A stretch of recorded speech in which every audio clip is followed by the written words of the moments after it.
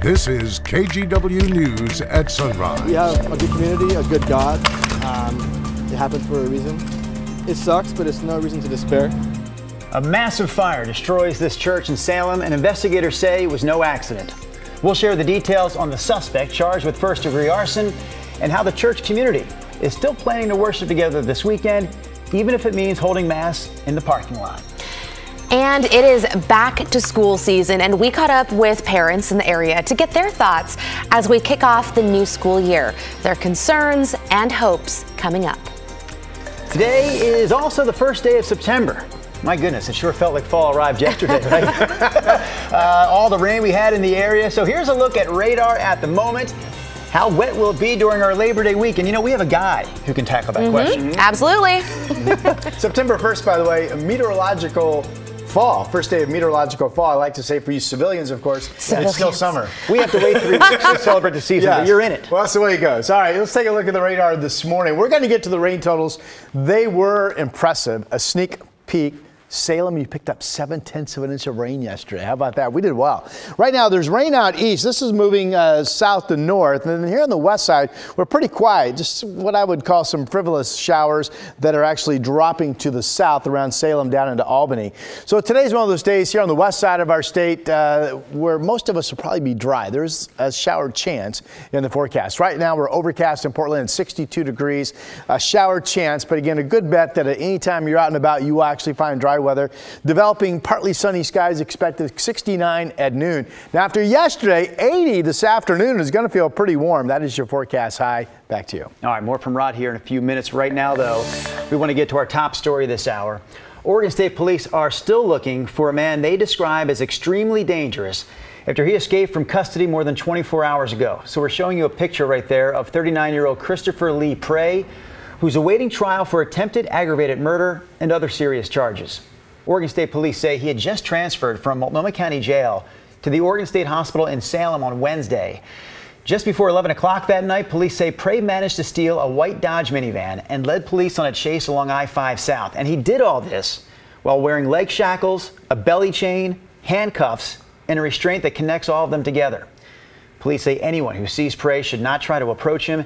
Instead, they should immediately call 911. One man is in custody for allegedly setting a historic Salem church on fire. The flames caused some pretty major damage. Yeah, KGW's Catherine Cook actually spoke with members of that church community who say one way or the other, they'll find a place to gather for Mass this weekend. Our Father who art in heaven, hallowed be thy name. Outside St. Joseph Catholic Church in Salem, a group of parishioners gathered to pray Thursday night. Inside the building, crews mopped up gallons of water, and overhead, the roof gapes open where flames burned through it. Yeah, there it was. The whole place was on fire. The first call came in around 2:30 a.m. and the fire grew to 5 alarms. Investigators say it started in a dumpster, then spread to the roof. By Thursday afternoon, police had 48-year-old Billy Sweeten in custody, suspected of arson. Parishioners, like Garrett Fisher, had something else. Hope. We have a good community, a good God. It happened for a reason. It sucks, but it's no reason to despair. And the fact that it's arson gives us more reason to pray for those involved. At one point, the fire became too dangerous for crews to fight from the inside, so they took a defensive approach. No one was hurt, and they kept the fire from spreading to several adjacent buildings. I am very sad that the church building is unused. I'm very relieved nobody got hurt. The church is a building, but the church really is the people. Father Jeff Mewson joined St. Joseph just 2 months ago. Around noon, he joined 100 people gathered in the church parking lot for Mass. He's grateful for the community's support and prayers. Firefighters, thank you for coming so promptly. Police, thank you for coming so promptly. Early Thursday morning, members of the First Presbyterian Church right across the street came over to offer help. Since then, parishioners say so many others have stepped up to offer support. Like, one of the big families here is a truss business. Like, they completely work in roofing, and this is a roof fire, so we've kind of got it covered already. St. Joseph serves nearly 3,000 people and offers Mass in multiple languages. It's also a school. The building was dedicated in 1953, but the parish itself has met in Salem since 1853, 6 years before Oregon became a state. We've been here a long time, and we're not going anywhere. And a little fire won't stop us from doing our mission, which is the mission of Jesus Christ in communion with our brothers and sisters. In Salem, Catherine Cook, KGW News.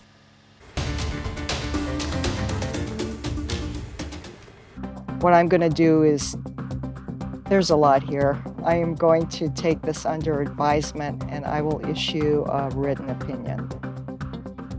That's the judge overseeing a lawsuit filed by former Portland City Commissioner Joanne Hardesty against the city, the police union, the former police union head, and a police officer. It's related to a 2021 case where she was falsely accused in a hit and run. Hardesty settled with one of the defendants, the city of Portland, about 2 weeks ago. But the remaining parties appeared for a hearing yesterday. They presented arguments and witnesses to the judge, who could issue a decision potentially preventing the case from moving to trial. No word on when that decision will come down, but the trial is set to begin September 25th.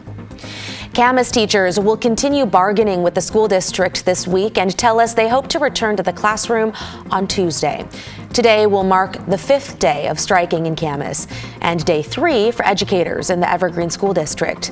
Meanwhile, negotiations are also continuing for teachers in the Battleground School District who voted earlier this week not to strike. Oregon paid leave benefits begin on Sunday. This means anyone who applied for benefits and got approved can start taking time off. The program covers anyone who works in Oregon, earned at least $1,000 in 2022, and have a life event that qualifies. To apply, get an estimate on how much you'll receive, and learn more about the program, you can go to paidleave.oregon.gov. And those are a few of your morning headlines. Yesterday's rain and the overall cooler weather this week is helping to keep the Camp Creek fire from spreading. This is the fire we've been covering for the past week that's burning in the Bull Run watershed in the Mount Hood National Forest. So it's estimated to be just under 2,000 acres in size. It remains 0% contained. Bull Run provides drinking water to about 1/5 of Oregon's population, including people in Portland and Gresham. But the Portland Water Bureau says the water is still safe to drink. Okay, we are taking a live look from our Drive 8 right now. Our Chad Dehart behind the wheel, headed northbound on I-5 near the Moda Center, I think it is.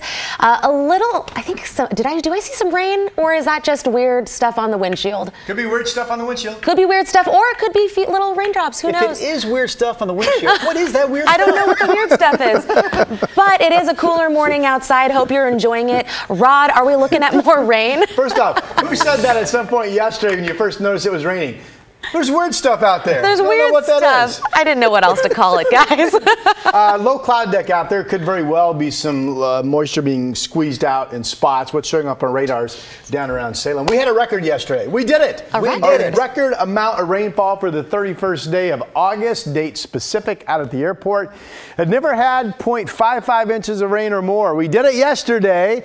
Vancouver 43,100. So this is the actual 24-hour period. Salem, I've updated that to the climate report for the day at 0.70. Everything else was through about 7 o'clock in the evening last evening. So in some cases, your numbers may be higher. Hood River 35,100. Timberline reported that's for the actual 24-hour period, 79/100ths of an inch of rain. You know, my number one story yesterday was not only a good soak, but it was going to be a widespread soak. And boy, that came true. And did we need it? What a great, great day for us in terms of needing some rainfall. It did improve air quality. I'm not saying air quality is great, but it did improve air quality at almost every single reporting site statewide. So that's terrific. Air quality in Portland this morning, in fact, is being reported as good at this hour.